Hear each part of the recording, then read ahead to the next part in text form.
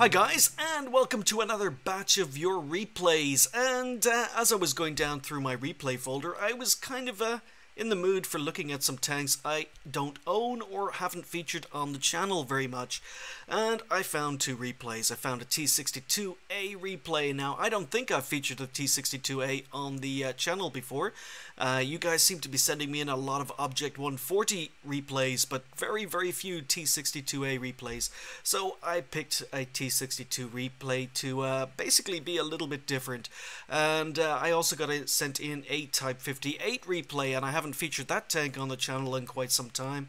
So I figured I would include two tanks that you don't see on the channel very much. It just turns out that both those replays were sent in by people who have featured on the channel recently, and that's just the way it works. And I have been receiving a lot of mail and a lot more replays from you guys asking, have you read my mail yet? Have you seen this video, or have you seen the replay? Is the replay going to go up on the channel? What did you think of this replay? And I need to be perfectly honest with you guys, I have so many replays, I have so much mail. I still have nearly 80 replays from last month that I need to go through, watch, and decide what's going to go on the channel and what isn't. I still have 9.0 replays, I still have 9.1 and 9.2 replays that I need to give a second look to decide whether or not they go up on the channel. And then I have all of this month's replays, which I haven't even checked my mail for yet. So if you've been sending me mails going, well, where's my replay? Have you seen it yet? What do you think of the game? Is it good enough to go on your channel? My hand on my heart, I probably, if you've sent it this month, I probably haven't even seen it. So the only thing I can say is just be patient. I know some people seem to be appearing on the channel more than others. That's simply because I'm going down through the replays in the order I receive them. And yeah, for every one replay you see from someone, it's possible they've sent in 4 or 5, and I've got to decide which ones are going to go up and which ones aren't. And I've been scrapping a lot of replays recently, and I'm feeling really, really guilty. But anyway, let's get back to the video. It's a Type 62A replay, and as I say, I don't think I've featured the Type 62A on the channel, but it's from Neilon Travels, who has featured on the channel quite a lot recently. And we are here on Malinovka. It is a 40%er, and there are 3 arty on the enemy team. Now, I've said it before, Malinovka in its current iteration I think is a little bit broken, especially if tanks starting on the north of the map can get down into the K2, K3 area. But Neilon's going to be working the 1-2 lines. She's moved up, she's using a bush, and gets a nice track shot in the E50M. Unfortunately, doesn't do any damage, but forces the E50M to use his repair kit. And with 3 RT on the enemy team, I'd be a little bit hesitant about sitting around, especially after my 6th sense goes off. But Neilon has pushed back. Rather than advancing up into that corner, she decides to hang back, and that's probably a good decision, especially as there's already an E50M and a WZ up there. So she gets a nice shot into the enemy WZ-132 and doesn't get spotted for her troubles. So another nice shot tracks the WZ. Yeah, okay, she goes for another blind shot. And she takes him out! She must have set the WZ-132 on fire. So first kill, lovely blind kill on that WZ-132. And she did get spotted, she's fallen back, she's bouncing on the front of this IS-8. And something has happened that, again, you don't see very often anymore in Malinovka.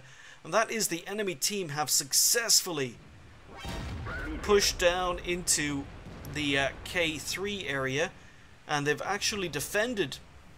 They've managed to defeat the tanks down in K3. So some nice anticipation by Neilon. Tracks the E50 as he comes around the corner. Now there's a VK down here. And again, a lovely shot. I think she may have tracked the VK. And that VK got incredibly lucky. That VK was able to pen Neilon. Incredibly lucky shot by the VK. See, the major difference between the Type 62A and the Object 140 as Neilon gets hammered by the IS-8 The major difference is the T-62A has slightly less gun depression, but it has much better armor, especially turret armor. So I'm really surprised she's got penned by that VK.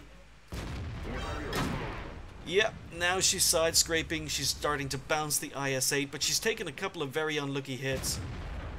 So, but congratulations, the enemy team did a really good job to clear out the K3 area, and I really don't see that happen very much anymore. Gets a beautiful shot in on the roof of the Tiger II. But again, she's getting spotted, and she needs to be careful because there are 3 arty. So she's working this corner, but if you look at the mini-map, you'll notice that most of Nealon's team are still sitting in the field around the cap zone. And the enemy team have advanced really aggressively up the other flank. And with 3 arty on her team, that means that there is only a Borsig up there defending arty. And Nealon is trying to get out of this position, but she keeps getting spotted. But thankfully, she has 3 arty on her team as well, and they take out the Tiger II. So, enemy Batchat, oh, the enemy arty finally starting to take an interest in Nealon. But the enemy Batchat has advanced, and thankfully arty defends himself. Arty shotguns the Batchat in the face and then goes down to enemy arty. Actually, he doesn't. There's an FV4202 up there who takes out arty, who takes out the Borsig, and now things are looking really bad on the other flank. Mainly because that Jagdpanzer E100, Tortoise, T-28, T-30 and IS-3 are all still camping spawn. So arty is left basically undefended. Nealon takes this opportunity to relocate. She's taken some damage against the tanks down in K3, but they're hull down. So she figures she's going to relocate. She's going to go try and maybe save arty. T-30 is now taking fire. So Nealon basically needs to scout. She needs to spot these tanks up on the 4, 5 and 6 lines.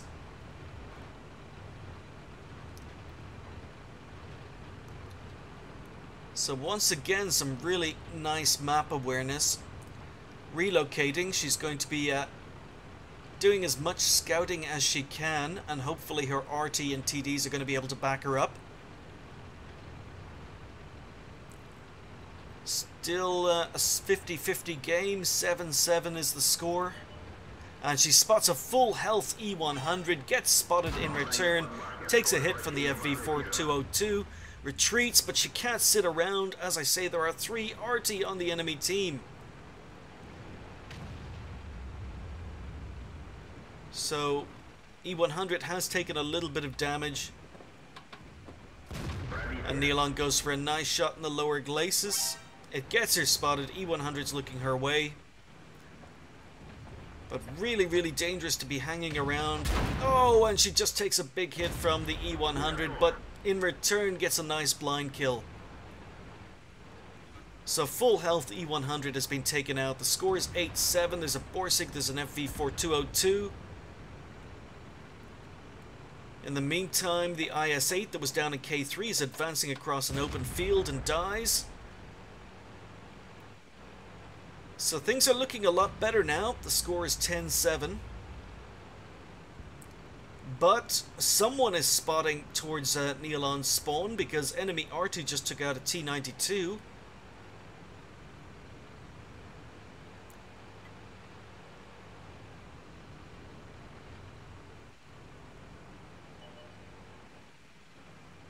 So Nealon advances, spots the E50. Nice shot into the side of the turret, and that spot gets the E50 killed. Finally, she's getting some backup. There's an IS-3 moving across to support her. T-30 moving across. IS-3 spots the FV and gets hammered. So the FV is a one-hit kill, but enemy RT is just going to work. They've just taken out the IS-3. Nealon is a one-hit kill, and so is the FV. So she fires on the move. Shot goes really, really wide. That was probably server lag. But she's sitting here, and it's so dangerous to sit here with 3 enemy RT. She's hoping her RT can finish off the FV, but thankfully she's able to pop up, get the kill. So just 3 enemy RT left. Nealon's on 3k damage, 3 kills. Enemy RT is spotting her. So she has spotted one of the enemy RT.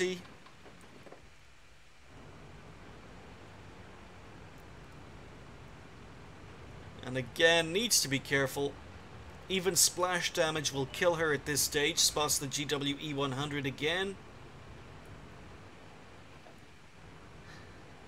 So she can't afford to get spotted. Goes for a shot through the tree. Moves into the open. And she gets spotted, but she gets a nice shot into the GWE 100. Is she going to hang around to finish him off? She is. There's one RT. One RT has just missed her. She's trying to relocate, gets stuck. Just 2 enemy RT left. Nealon's up to 4 kills, 3.4k damage. And dies. Okay. So really, really surprised. Nice that I really think RT blind fired that shot. But as you're going to see in chat, Nealon does ask, was she still spotted? Anytime around now. There you go. Was I still on radar? Enemy RT is saying yes, but I'm really surprised she was still on radar after that. Thankfully, her team come in, finish up the game, and win it, even though it was a 40%er.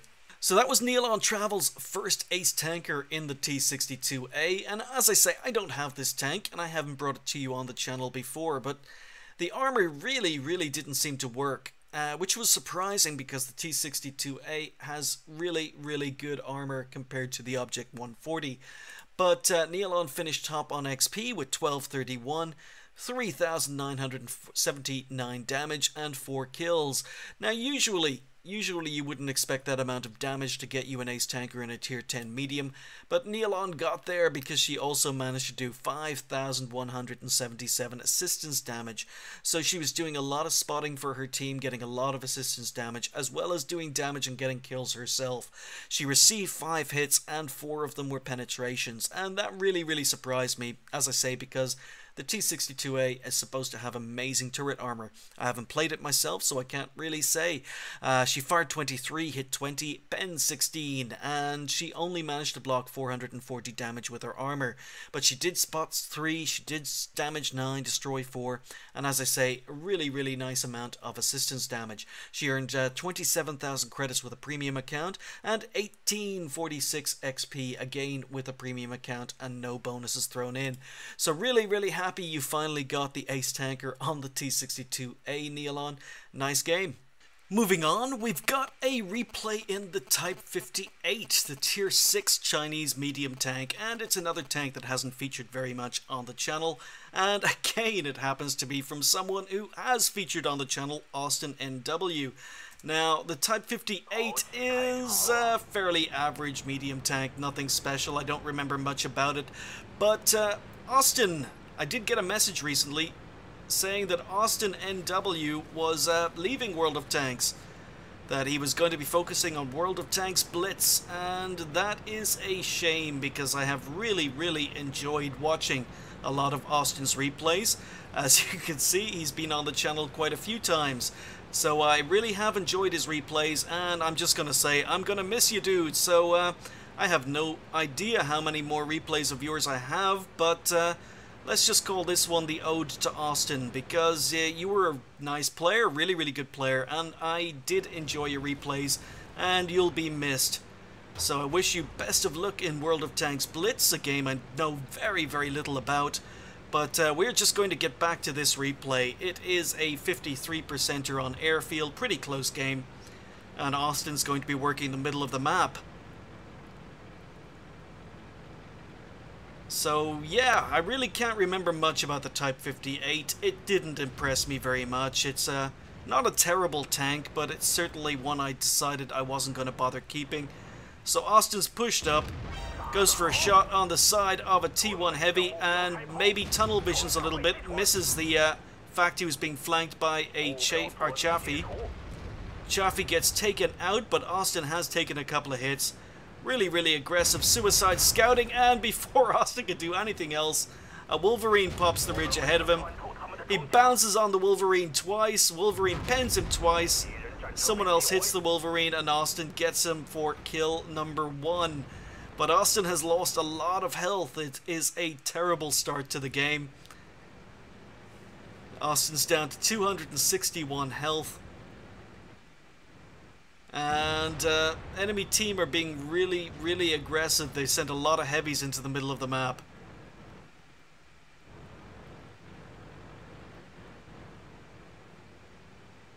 So Austin is probably wondering what he can do.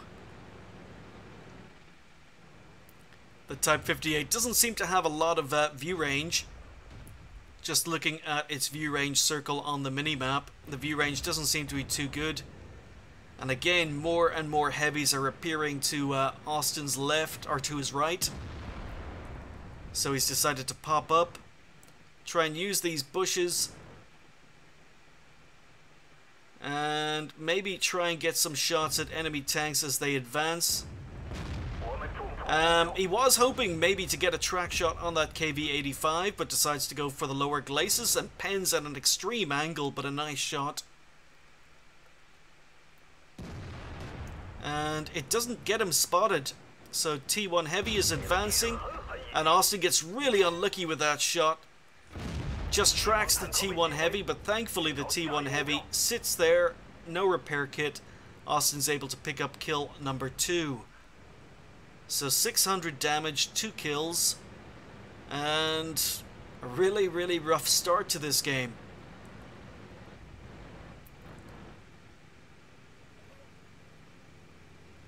So again, Austin is sitting here, and his patience pays off because an M4A3E2 decides to advance.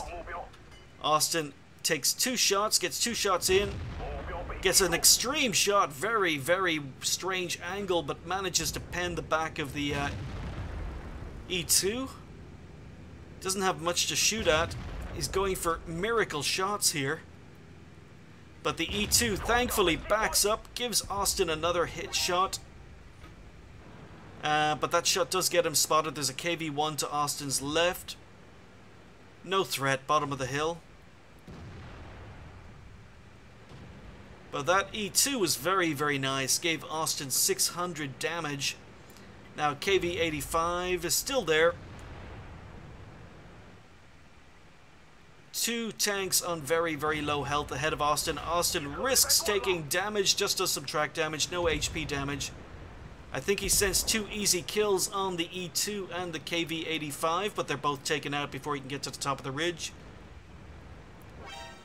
So Austin decides maybe he's going to have shots behind him. Doesn't. Continues to advance. Type 58 in the distance. 1 hit kill. And Austin takes a snapshot, hits, but bounces. Again, very unfortunate not to pick up a kill. Only 4 tanks left on the enemy team. Austin's on 2 kills, 1200 damage. Now, the reason I'm including this replay is because it's about to start getting very, very hectic. It's about to start getting pretty exciting. So Austin decides he's not going to advance against a T-34, Type 58 and T-40. He's going to see if he can sneak in some damage on this Su-100Y. Checking to make sure the T-40 doesn't have shots. But he is a 1-hit kill to this Su-100Y. Unfortunately, snapshots that one and misses, going for an extreme shot. Not much to aim at the Su-100Y.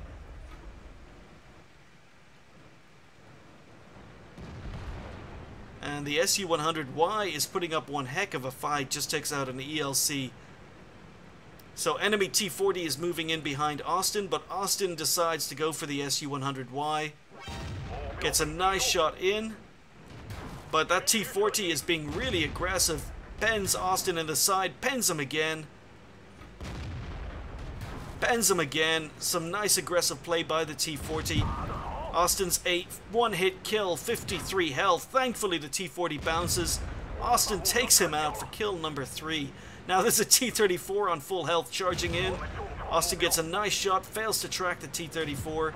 T-34 misses, Austin gets another shot in. Austin is he's a one-hit kill, but he does take out the T-34 for kill number 4, 2k damage. And then finally takes out the Su-100Y, but gets taken out in return for the last kill of the game. But Austin was on very low health, took on a T-40, a T-34 and the Su-100Y while only on about 53 health. Really frantic end to the game, but really nice game in the Type 58. And as I say, Austin, you will be missed. So that was a first class badge along with Top Gun and a mark of excellence on the Type 58 for Austin.